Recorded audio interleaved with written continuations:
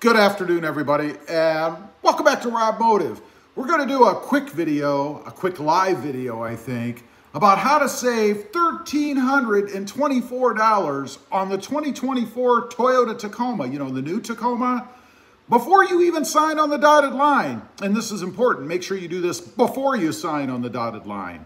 Real quick, Krista's here with me. She just wants to say hello. She hasn't been on a live in a while. Hi. There she is. That's my wife, by the way. At least that's what I tell her.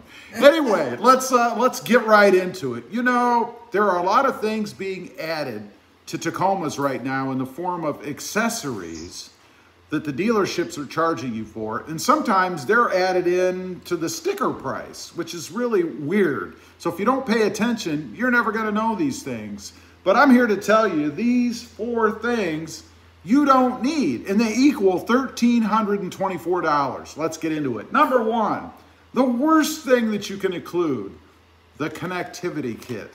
This is the one that I got with this Toyota Tacoma, and it's never been opened. Why? Because it's useless. 75 bucks for this thing. What do you get in it? Well, I'm going to show you real quick so you'll know what the connectivity kit actually is. There are 3 things that were inside there. First of all, we have what used to be called the cigarette lighter. Now it's the accessory port that you plug into for power, right? With all the ports and things, there's 4 things in here, I'm sorry. With all the ports and things that you have, I don't know why you even need this, but nonetheless, they throw it in. Then you've got, looks like 3 different cords to me. Now, it says on the front here, you get a dual car charger, USB and USB-C plug-in thing. That's what I just showed you. A 3-foot lightning to USB cable for iPhone, iPad, iPod. That's assuming, of course, that you don't have an older version iPhone. I don't know. And then you'll also get a 3-foot USB-C to USB-C cable for Android. Well, if you've got an Apple iPhone like what I've got, doesn't make a whole lot of sense to pay for an Android cord, do you? But you get it nonetheless. You're going to pay for it. And then we have 2 other cords.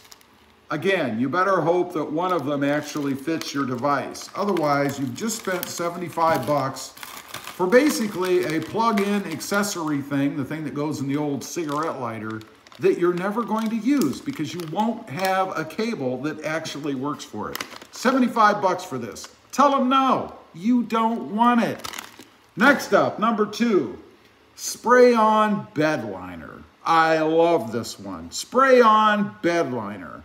Makes absolutely no sense to me since the Toyota Tacoma still has the composite bed. And we're going to take a look at it. I'm going to show you what actually comes in the Tacoma. If you look, I have a bed mat, which, by the way, is exactly what you want to buy. You want a bed mat. This is what the bed, or the floor of the bed, is going to look like. It is a plastic composite piece, as are all the sides. Why in the world would you spray bed liner on a plastic composite bed? It makes absolutely no sense to me whatsoever. Wow, that sucker's heavy. It makes no sense to me whatsoever to spend the money for a spray-in bed liner. It's a gimmick. Someone had mentioned recently that it makes it less slippery in there. And I will tell you, the composite bed is very, very slippery. Put a bed mat in it. That spray-in liner, according to the build site that's up right now, is $575. For what? You don't need it. Tell them no. Cross it off before you sign on the dotted line. Next up, for the 2024 Tacoma, carpeted mats. Carpeted mats. This is a misnomer. This is a conundrum to me. It is a truck, right? I mean, why in the world would you need carpeted mats in a Toyota Tacoma that's supposed to be an off-road kind of beast, right? I got to get rid of the volume on my iPad. I forgot to bring it up so I could see if there were any comments out there. John Bailey, hello, Rob and Krista. Good to see you both. Hey, John, how you doing? Anyway, tell them no. You don't want those. $275 for about $100 less. You can buy all-weather floor mats, which is what you want, all-weather floor mats. No way should you be putting carpeted mats in a Toyota Tacoma or any truck or car, in my opinion. $275 off the table. Number 4, the vehicle protection package. I'm particularly fond of this one. What is it? It's paint renewal cleaner. So they give you a bottle of some sort of cleaner, I guess. I'm not exactly sure. Paint sealant. So they apparently seal the paint with something. I'm not sure what that is, but for $399, it ain't much. Have you priced out what it costs to have your vehicle ceramic coated? It's going to cost you anywhere from $500 if you find a real cheapy installer out there, on up to probably almost $2,000. So what is it? It's some sort of wipe-on wax or something, and that's my guess as to what it is. It's a hand-applied wax, maybe even a spray. Ever take your truck to one of those pull-in car washes, you know, where you put the coins in the thing and then it has the hose that half the time leaks all over you and doesn't work, and it has that setting on it you can choose for spray-on wax?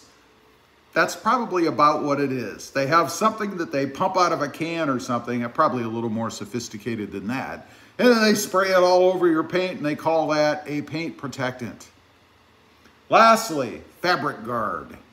Fabric Guard. You can buy a can of this, and I'm not sponsored by these people. I will leave a link down below if you want to check it out. But this is Scotchgard Auto Fabric and Carpet Water Shield. They call it Water Shield, but it actually protects the fabric as well. You can do it yourself. Shake it up, pop the top off, and spray it all over your seats.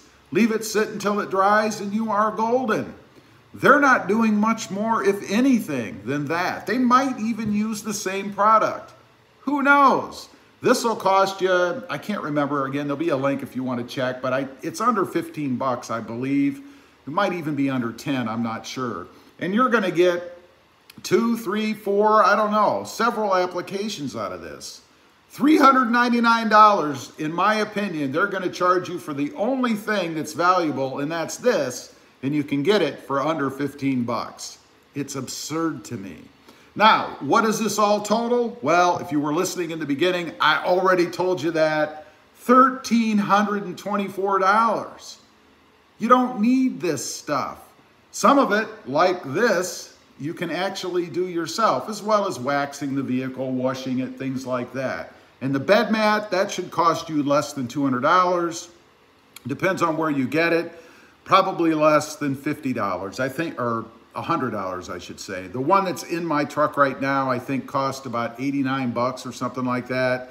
It's a knockoff. It doesn't say Toyota across it, but I'll tell you what, for $575, I don't care if it says Toyota on it.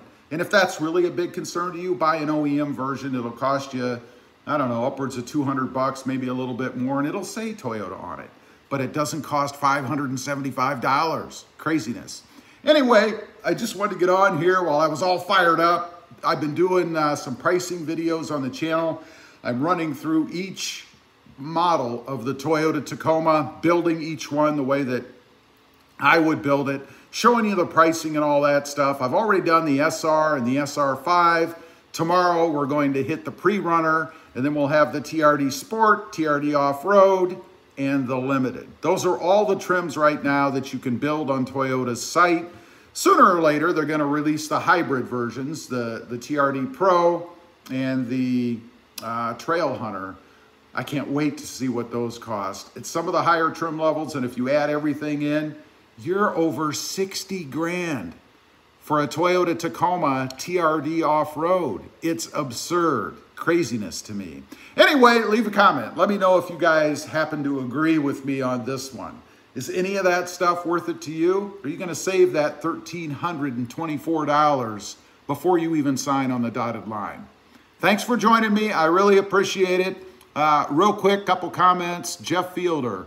Hope you have a great weekend, Rob. Thank you, Jeff. I hope you do as well. Fred Sausage. Good information. I hope so. I try to provide useful things on the channel. Thanks for watching. I hope everybody has a great weekend out there, and we'll see you next time on the web. Bye.